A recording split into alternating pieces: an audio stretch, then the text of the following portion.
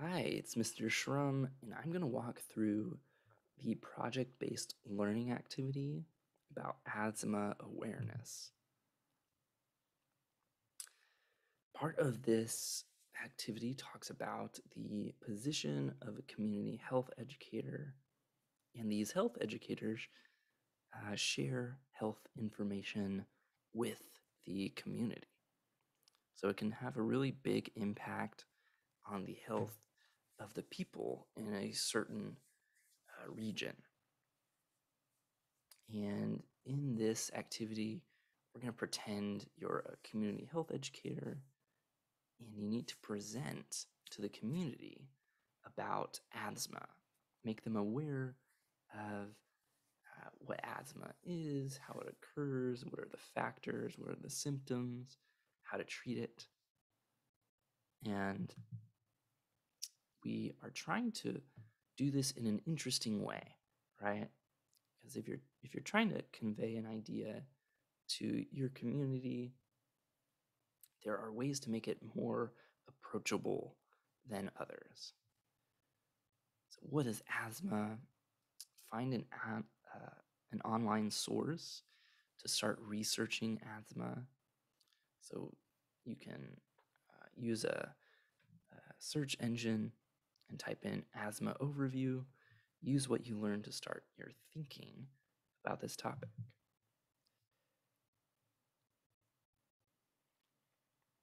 People with asthma have very hypersensitive airways. And the airways can become swollen, making it very difficult to breathe. My dad had asthma, and he always had this inhaler. And I'm sure some of your friends also have asthma. It's a fairly common and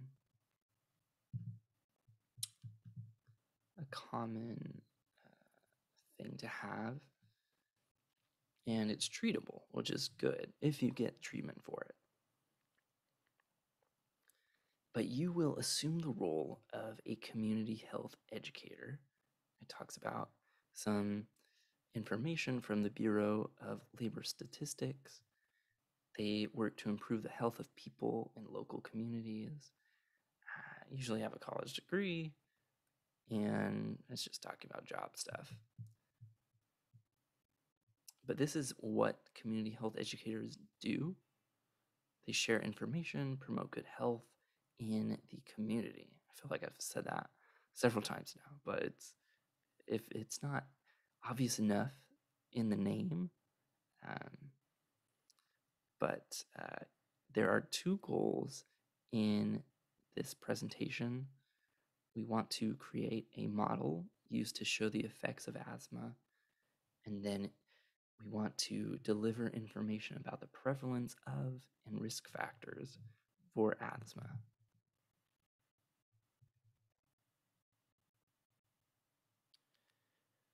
So they need to understand trends in health data. They need to make information accessible to a wide variety of people. You don't want to just talk about this with other scientists or doctors, right? You need to let everyone know in very basic terms what's going on. And a way to do that is to use multiple ways of sharing information. So some people like visual information, others like to be told, have a conversation about it. And others would like some type of movement, right? So like videos or models, physical models sometimes. And they need to share information about risk factors. So here's the driving question and the essential question. Driving, how can you, as a community health educator, share important information about asthma and its prevalence within the community? How can statistics and data about asthma be shared accurately and in a way that's interesting to a community audience? So here are the steps for this project. You need to research asthma and focus on these smaller topics: the effects of asthma and state and local data related to the risk factors and prevalence of asthma. Step 2, develop a model to show the effects of asthma and analyze data to identify trends in your state or community. And then lastly, we're going to pull all that information together, the research, the information, and the model, and create a presentation that you would hypothetically give to the community. And here's the rubric. So as long as you aim for this 4 in all of the categories: the research, model, analysis of data, presentation, and writing conventions. So try to write clearly, show that you have researched extensively, create a good model, analyze the data appropriately, and then make the presentation look accessible, easy to understand, and you should be good to go. So part 1 is about learning asthma statistics or risk factors, and it gives you an estimated time to work on this. We want to gather and organize information. So initially you want to think about, all right, what's happening? What body systems does asthma affect? How do body systems interact to maintain homeostasis? How might asthma affect homeostasis in the human body? And here's a picture of homeostasis. Your body wants to remain stable, right? And if anything happens to your body will react to regain balance in some way. So if you get too hot, your body will sweat to try to cool you down. If you're too cold, your body will start to try to warm yourself up. It will stop circulation to your extremities and try to hone in on your core to maintain warmth. If you're thirsty, if you haven't had water, your body will make you feel thirsty to induce you to drink water. If you're not hungry, your body will send signals to your brain like, hey, it's time to eat. Those are examples. Here it talks about evaluating online sources. Whenever you're researching, your first go-to will likely be an online source. So you have to conduct internet research carefully and make sure you're using websites that are reputable, they know what they're talking about, and try to stay away from conspiracy theory, strange looking websites, or websites that are trying to sell you something and they have a bunch of ads everywhere. Not always ideal for research purposes. Evaluate the author. So look for the author's name and check for additional information. Is he from an organization that deals with research, or is he just some marketing guy? You have to check people's credentials. Are they an expert in the field? Do they know what they're talking about? Have they been published in peer-reviewed journals? What's going on? So be a little skeptical. And that goes for the information too. So if you can check various websites, and if more than one website's saying the same thing. Chances are the science is good for the most part, right? If it's in peer-reviewed journals, then you should be good. And always cite sources correctly. MLA is one of the more popular ones. And then you also have APA, the American Psychological Association. So if you click on that link, it will tell you how to cite. And then EasyBib is also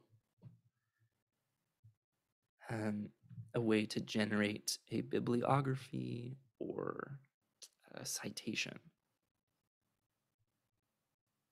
You can click Create Citation.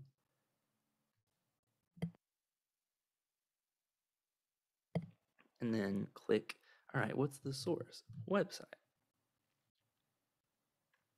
And then you can paste the URL, www.whatever.com, .org, .net, .gov.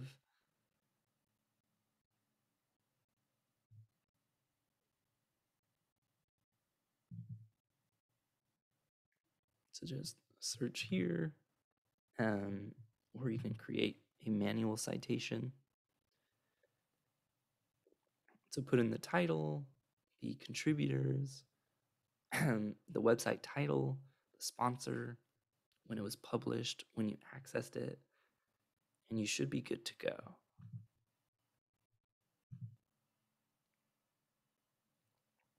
Here are more tips. These focus on searching the web. So phrases. When you type a phrase into a search engine, they look at, they treat it as if each word is individual, and they will not look for the phrase together. So if you type in rock climbing shoes, it will generate a search on the words rock, climbing, and shoes. But if you want to find the exact phrase, place the phrase inside quotation marks. So rock climbing shoes.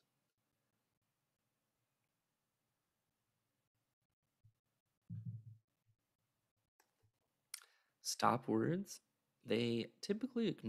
Search engines typically ignore words that are used to connect verbs with nouns. These are called stop words because they don't add meaning to the search. So after the, between, to, there, on, and you, if these words are an important part of the search, either place the individual word inside the quotation marks or precede the word with a plus sign.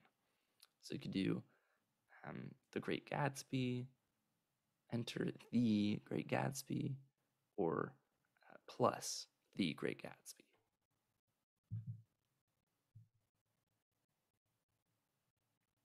To remove a word from a search, precede the word with a minus sign.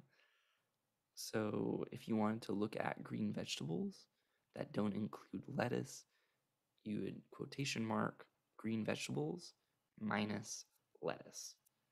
So the results would show everything about green vegetables, but not including lettuce.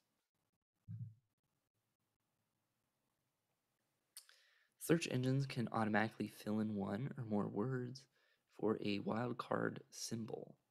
For example, entering nuclear star will result in pages containing nuclear and any other term, such as nuclear energy, nuclear power, nuclear bomb. The search engine determines the outcome.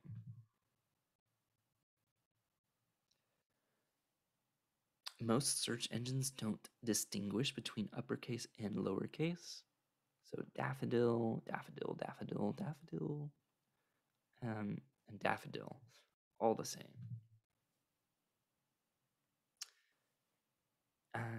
You can also refine a search by using base words.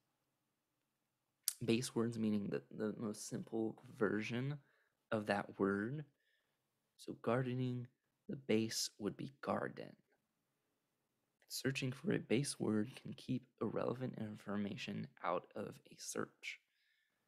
It's better to search on garden than on gardens, right?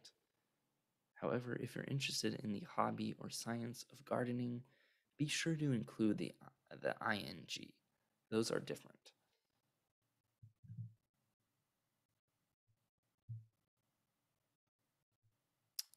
Autocomplete can be a helpful feature. Advanced searching. If you use the basic searches but still haven't found what you need, try the search engine's advanced search features. This can search for pages by type, date of creation, language, and even number ranges. Date of creation is useful when searching for technology that changes quickly. You may want to see results from only the last year or over the last month. And then we have operators. And, or, and not are called logical operators. One second. Okay. So, for example, boating and safety returns only websites that relate to both boating and safety. The word or will produce pages that contain both keywords as well as pages that contain either individual keyword. Electricity or magnetism will give you sites about electricity or magnetism, or electricity and magnetism.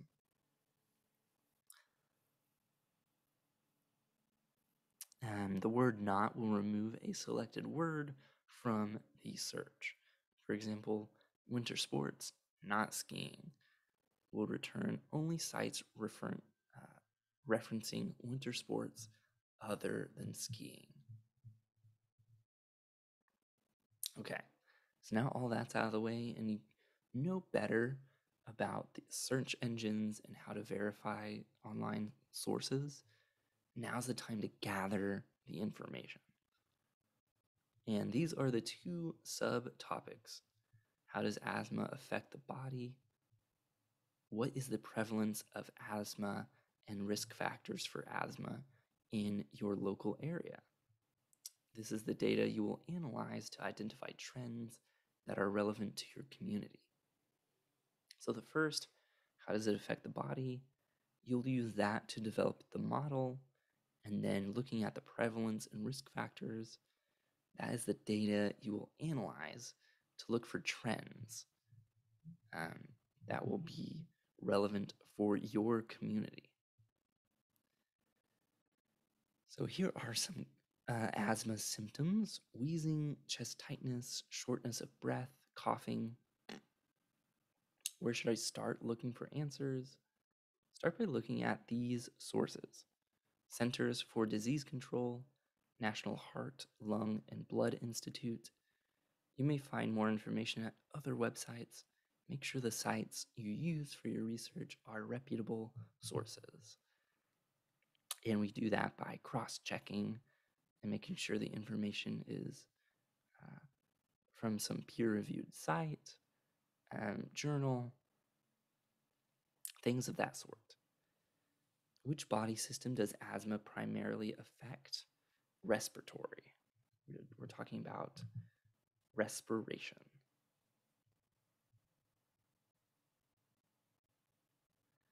So here is where you can organize your research notes and organize it, share it with me. I'll be able to look for feedback. Or you can wait until you're done with the assignment completely. But this is the part 1 submission. Part 2, model the effects of asthma. This is the model making part.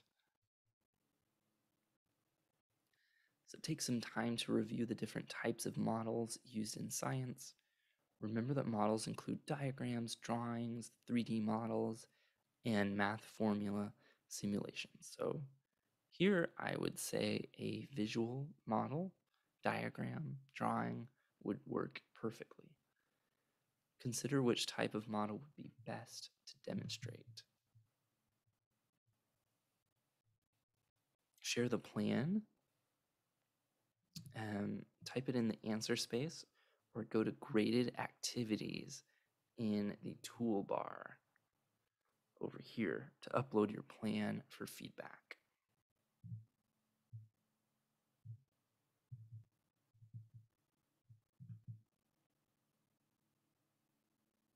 Yeah, there we go.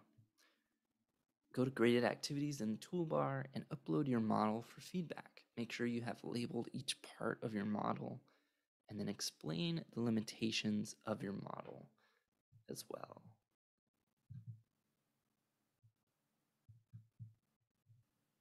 Part 3, this is the trend identification part, and we're going to analyze statistics, numbers. I'm going to crunch some numbers in this part. Part 1 was gathering data about the prevalence of asthma and the risk factors. And now we want to analyze that data. So what risk factors for asthma are present in your area? How do these factors compare to other areas? So we live in Oklahoma, we live in Tulsa. What are some of the risk factors? Well, tell me, what is it? Is it the amount of cars and environmental smog in a region? Is it mold in your house, right? So what are the things that can affect breathing? How does the prevalence of asthma in your city or state compare to other cities or states? Let me know. So compare it with Texas, for a nearby neighbor, or California, New York. Those are some good suggestions. And then you can look at the prevalence of asthma over time.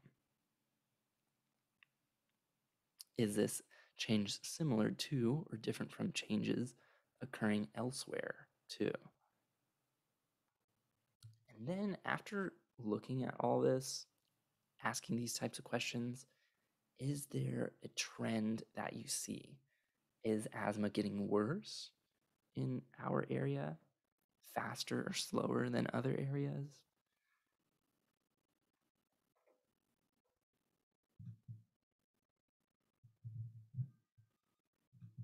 Perhaps it's among a certain type of population as well. I don't know. You got to tell me, right? This is all about your research. Part 4 is preparing the presentation. So we have the model that you drew, the diagram, the drawing, and now we have the data that you researched, and then you analyze the data, right? You were looking for trends, like, oh, well, it's actually getting worse in Tulsa. Oh, but not in rural Oklahoma. Why is that? Oh, it's actually occurring faster than in Kansas or something. Oh, I wonder what's up with that. Those types of questions and trends. And then we're going to put all that together in a presentation. And the nice thing about the presentation is that most of the work is already done, right? Now you are putting it all together in an accessible, easy to digest way. And you can make it look pretty too. Some people love making their presentations look very appealing.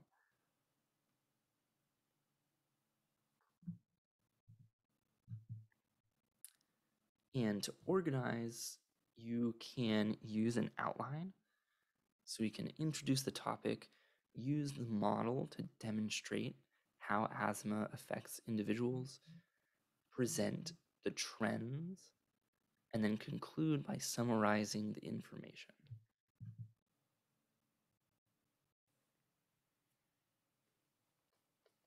So here, introduce the topic. Just give a brief introduction to asthma and its risk factors. Next, you want to use your model to demonstrate the effects of asthma to the audience.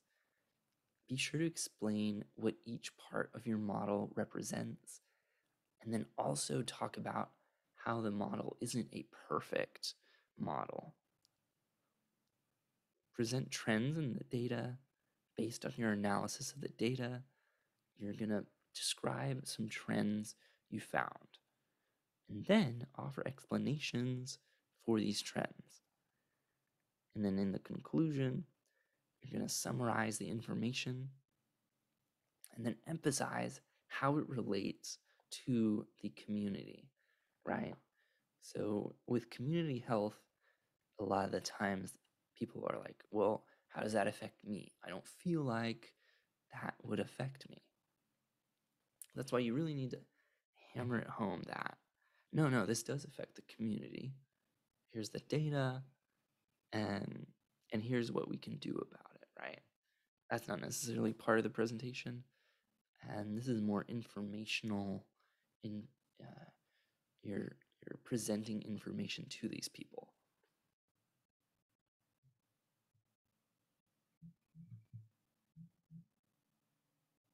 And here are tips for creating a slide presentation. You want to use a text size that is easy to read. Think about the presentation being on a big screen or their computer screen, full screen. Ideally, bigger is better, and the less words on a screen, for the most part, is usually better. You want things to be simple, consistent, color-coded graphics. You want it to look good for the most part. Use lists to present points, user-friendly colors, like primary colors, to make everything easy to read. Using very clear, crisp graphics can help as well. And present the information in a way that flows, in a way that feels natural. Use minimal text and other elements to keep your slides uncluttered. So there are ways to use words, sort of like this PBL activity. It has words on the screen, right? But it's listed in a bullet format, so it makes it a little easier to read than if it's just words on a page. And we have a graphic on the left, the title, tips for creating a slide presentation, and then a list.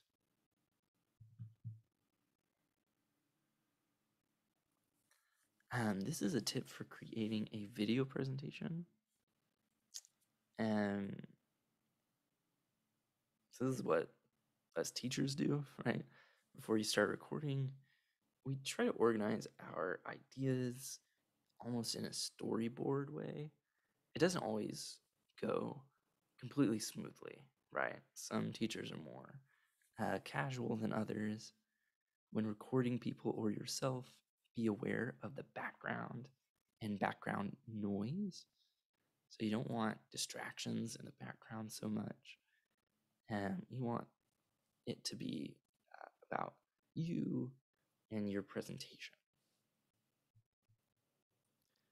Videos can record more than just people. You can use animations, insert videos, put the videos in between diagrams and text. So that can break up some of the slides for you and keep the audience engaged.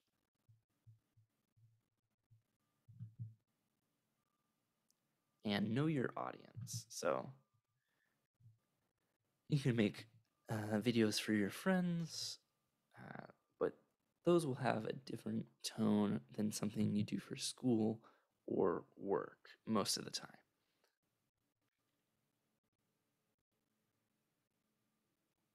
And here's the last Graded activity for part 4.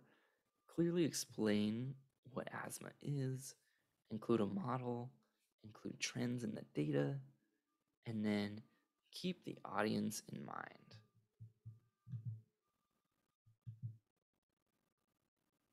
Part 5 is about revising, and then we're not going to present.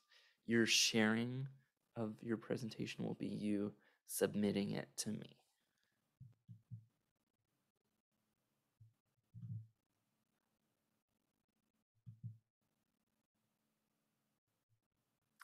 And then lastly, you talk about, what did I learn? And this is a reflection on the task. What did you learn about being a community health educator? What information did your model convey? What did you learn about identifying trends? In research, a lot of the fun is you discovering new things, and then you discovering these new things. You're telling it to other people, and saving them the trouble of research sometimes. And what part of the presentation was the strongest? Where can you continue to grow? So what part did you think you did the best on? And then what's an area you were like, this was really hard and I could do this better? And then what was the most important thing you learned?